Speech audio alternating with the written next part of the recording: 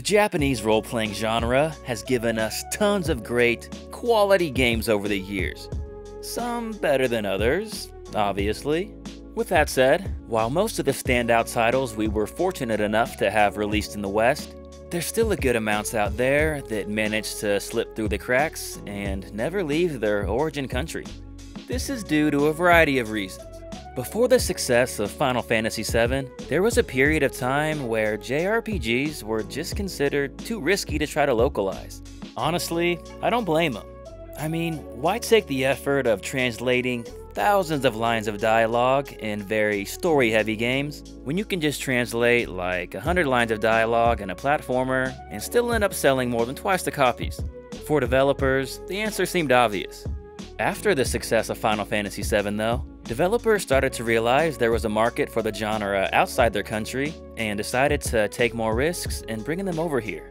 Luckily, during the PS1 and PS2 era, most of the great JRPGs did receive English localizations, except for some of the more niche titles, some of which we'll cover in this video. Speaking of, this video is going to focus on mainly older games, as in more recent times, nearly every notable JRPG seems to get an English release these days, which is pretty damn cool.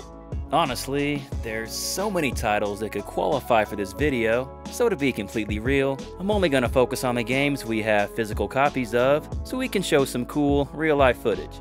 If there's some popular JRPGs that you know that never left Japan that we didn't include here, it's probably only because of that reason. If this video does well enough though, we do plan on a part 2 and maybe part 3, so just something to keep in mind. Last thing. Most of the titles included here will have English fan translations by now. However, there are a couple that still don't. Sorry. Now, this has been more than a long enough intro, so let's stop wasting your time and just cut to it. Here's a list of 8 great JRPGs that never left Japan.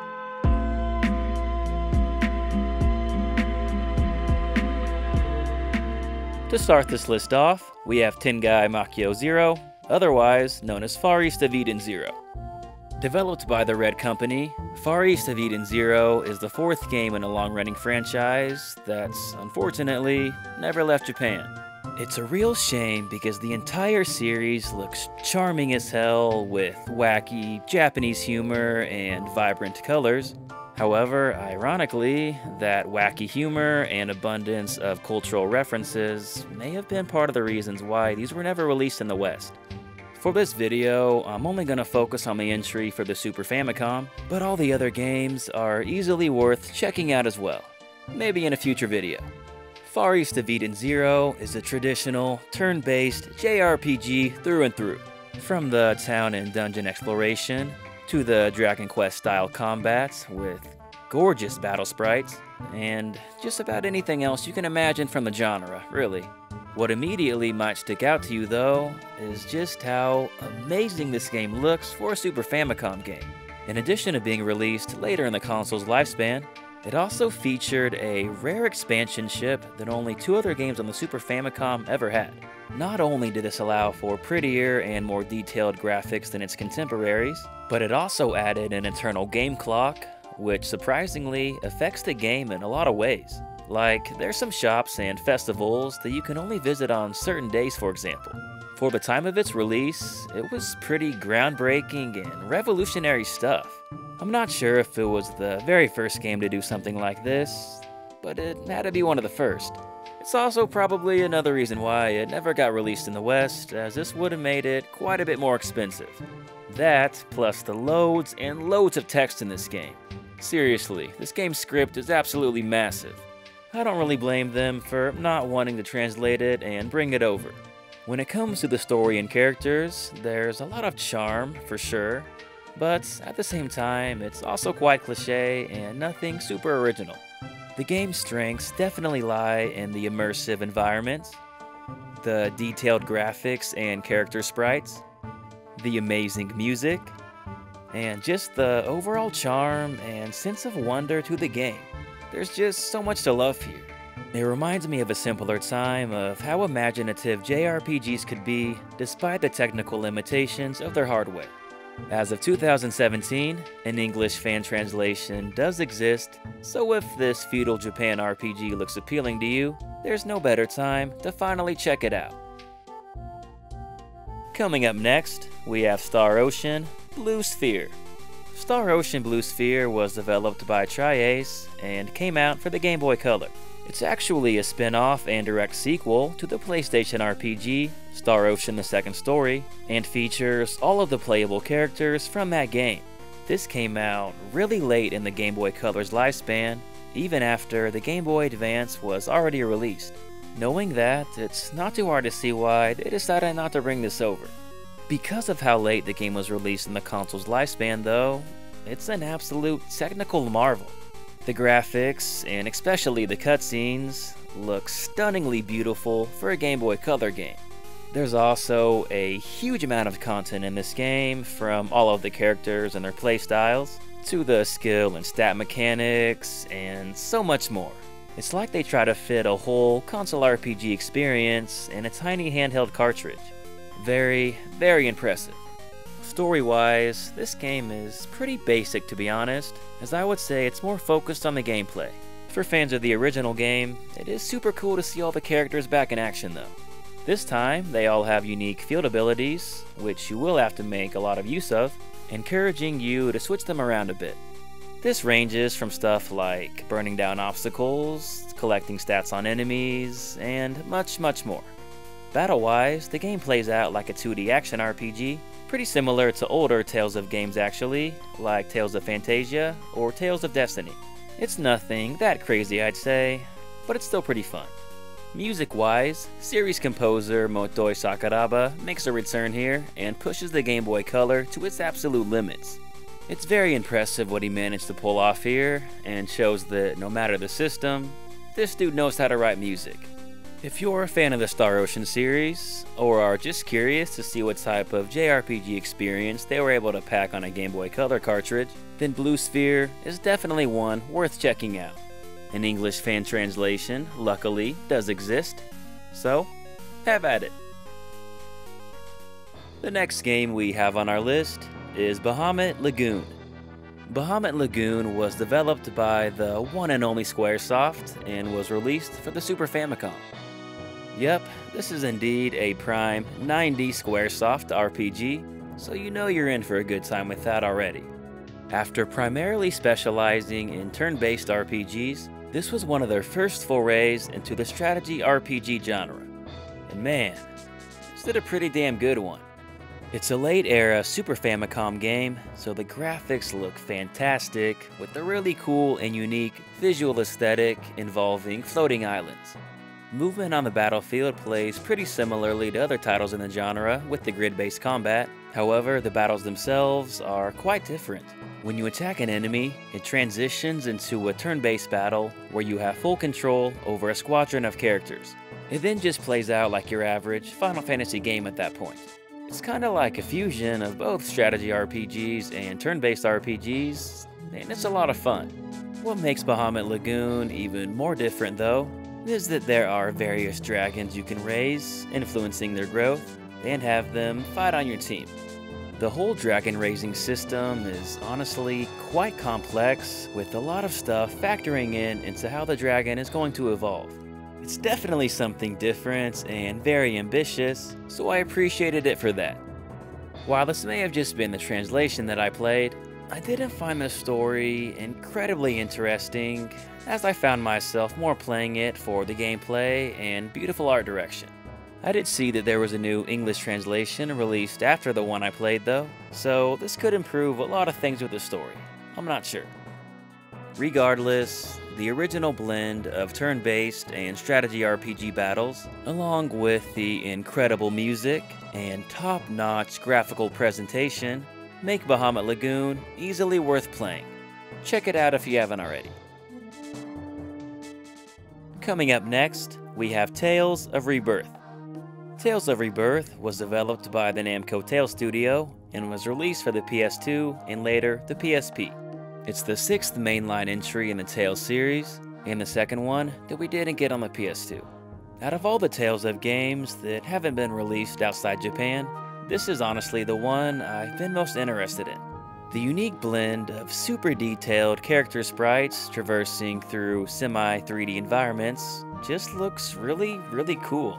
I legit can't even think of another game that has this type of graphical style and presentation.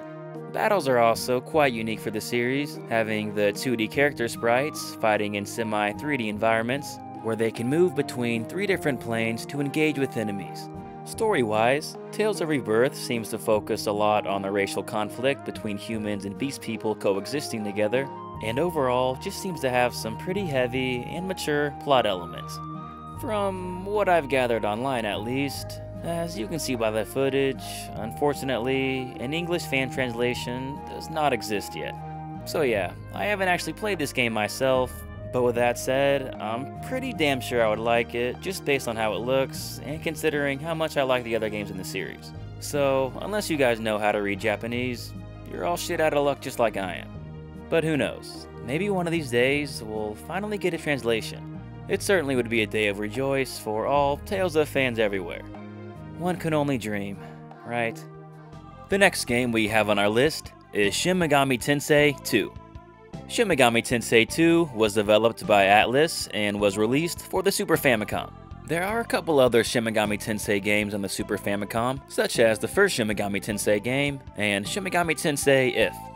The first game actually got an official English iOS port a while back, which I had no idea about until researching for this video, while the second game, along with Shin Megami Tensei If, have still yet to receive official English translations.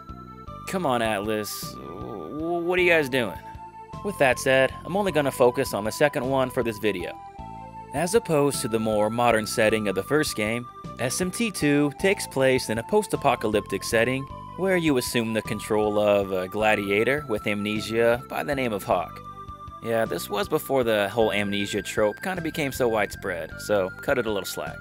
Other than that, SMT2 plays out pretty similarly to the first title, with the first-person dungeon crawling and all of the demon recruiting mechanics. Though similar, it's pretty much an improvement in most ways, however. The gameplay is just overall a smoother experience and not quite as grindy. And while the story is much different from the first game, it also takes more of a center stage here. The open-ended nature of the game, with all the multiple possible endings, is still present though.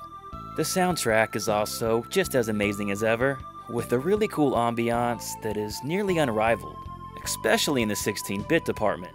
It's so unique. If you're curious to see some of the origins of the Shin Megami Tensei franchise, and don't mind some old school game design, like grinding and frequent random battles, then Shin Megami Tensei 2 is definitely worth checking out. A fan translation, luckily, does exist, and it's quite good. Coming up next, we have both The Legend of Heroes Zero no Kaseki and Ao no Kaseki, otherwise known as Trails from Zero and Trails to Azure. These games were both developed by Nihon Falcom and were originally released for the PSP. I'm including both here because, much like the first two Trails in the Sky games, they're direct sequels to one another and basically just one giant story. And while you don't technically have to play the Trails in the Sky games in order to play these, they do feature characters from those games, creating an even bigger, overarching plot. Both of these arcs, if you will, also serve as prerequisites for the Trails of Cold Steel series on later consoles. Yeah, when it comes to deep lore, the Legend of Heroes series is basically like the Star Wars or MCU of JRPGs. Anyway, these two titles are known as the Crossbell arc, and have you playing as members of a police force. Yeah, that doesn't really sound that cool, I guess, but trust me, it's a lot more compelling than what it sounds like. The extremely detailed world building and all the rich character development are back, just as good as ever. Unfortunately, up until this point though, they were also the only titles from the mainline series never released in the West. Luckily, Falcom actually seems to have heard our prayers and plans to bring these over stateside in 2022 and 2023. Due to how popular the Trails of series has been recently, it's not hard to see why they finally came to this decision. Thank God. So yeah, with that said, these games won't really be relevant for this list in a year or two's time, so just consider this my way in spreading some more awareness to the older games in the series. They're all absolute classics and well worth playing. The next game we have on our list is Magic School Lunar. Magic School Lunar was developed by both Studio Alex and Game Arts and was released for the Sega Saturn. It's actually an enhanced remake of Lunar Walking School, which came out for the Game Gear. Well, I mean, they call it a remake, but it's really just an entirely different game. Not only are the graphics, obviously, much improved, but there's more playable characters, a more complex story, anime cutscenes, battles are presented differently, and much more. Plot-wise, the game takes place hundreds of years before the first game in the series, Lunar: The Silver Star. With that said, it's definitely not as epic or story-heavy as that one though, as it's more of a lighthearted romp. I'd say the character interactions, the overall charm, and the feel-good vibes of the game are definitely the main selling points here. Unfortunately, as you can see, an English translation does not yet exist, leaving this one still a pretty big mystery in a lot of fans' eyes. And unlike Tales of Rebirth, this one probably doesn't stand a chance of ever getting any type of official English release. Our only chance is probably just holding out hope for some of the fans to take it upon themselves. I believe efforts have been made in the past, but sadly, nothing has ever come to fruition. However, if Star Ocean Blue Sphere can get a fan translation nearly 20 years after its release, there might still be hope for this one yet. Only time will tell. Alright, to finish off this list, we have the Farland Story series. Farland Story was developed by Technical Group Laboratory and has been released for various consoles such as the Super Famicom, PC-98, PC-FX, and more. I'm willing to bet there's a good amount of you who have probably heard of every game/series on this list so far, besides from this one. Farland Story is a very unknown, yet surprisingly big strategy RPG series that never left Japan. It's kinda hard to find exact information, but I believe there's around 8 mainline entries or so, along with various spin-offs and remakes as well. Gameplay-wise, it had a lot in similar with other strategy RPGs at the time, such as Fire Emblem and Langrisser, though with that said, it featured much less complex systems and also a much lighter story. Honestly, Farland Story is kinda like a lighter, more newbie-friendly version of those games, for better or for worse. As the series went on, however, the games did seem to get much bigger and better. But now, the real question. Are these games worth visiting in 2021? Well, compared to older Fire Emblem and Shining Force games, not really to be honest, but if you've already played those and are itching for some more strategy RPGs from around that time period, or if you're just someone who's curious about old, obscure Japanese games, then these may be worth checking out. If nothing else, all of the character art and sprites are charming as hell and sure to put a smile on your face. I believe the first 3 do have English translations, the rest though, I'm not too sure about. You may have to do a little digging yourself if you're curious enough. Alright, and that about wraps up this video. Thanks for watching everyone, we hope you enjoyed it. If you did, please consider either hitting that like button, or even subscribing to the channel if you haven't already. Have any of you guys played any of the translated versions of any of the games here? If so, what'd you guys think? Let us know in the comments below. Honestly, I could have made an entire video with Squaresoft gems from the 90s alone, but I figured I would save some of those for part 2, and maybe part 3. As always, huge thank you to our Patreon supporters. Your generosity is very much appreciated. Other than that, hope you have an awesome day everyone. This is Gaming Productions. Until next time.